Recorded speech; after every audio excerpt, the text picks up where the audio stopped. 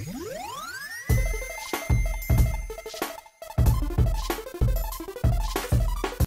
YouTube, this is iJailbreak Pro, and today's video is how to jailbreak your iDevice on iOS 6.0 beta. This is not a regular jailbreak because it does not have Cydia. It's only for developers so they can SSH into device to fix or update their softwares. So it's not for the public. Most of you guys won't really use it, but this video is for the developers who need it.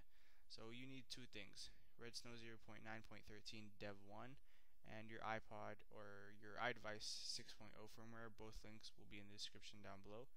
This only works for A4 devices, which is iPhone 4, 3GS, and iPod Touch 4G. It's a tethered jailbreak, so that's about it. So let's get started. First thing, go to Extras, select IPSW, and locate your 6.0 firmware. Okay, it just says that identified. Go back and hit jailbreak.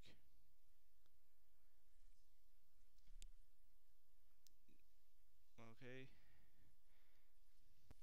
After that finishes, you're gonna get this, and you won't install SSH. And if you see Cydia is not available on 6.0 beta yet, so yeah, that's about it. Now next, and here you want to put your device into DFU mode by holding the power and home button for 10 seconds. And after that, after the device powers off, let go of the power button but continue holding the home button until it shows up in Redsn. Okay, it's going to start exploding with lime rain and start the jailbreak.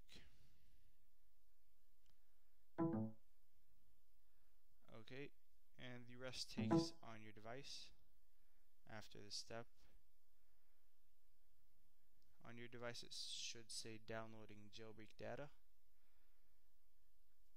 and your device will reboot. Okay, and you're gonna see lots of lines, so that's normal, and this is just a reminder that it is a tethered jailbreak and that we're going to have to boot tethered. So okay, and you want to close out of Redsn and reopen it.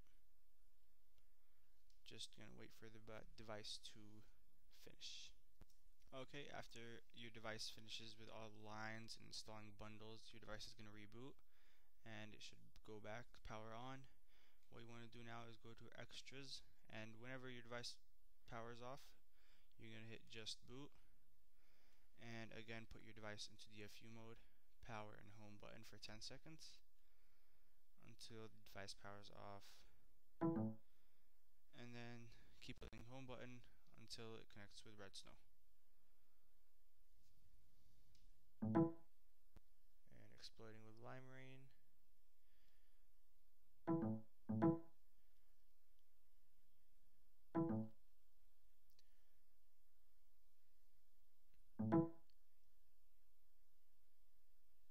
And on your device you should see a pineapple logo, and you should almost be done. And then your device is going to upload kernel, and it's going to reboot, and done. Now we're just going to wait for it to reboot, and after it reboots, you are done.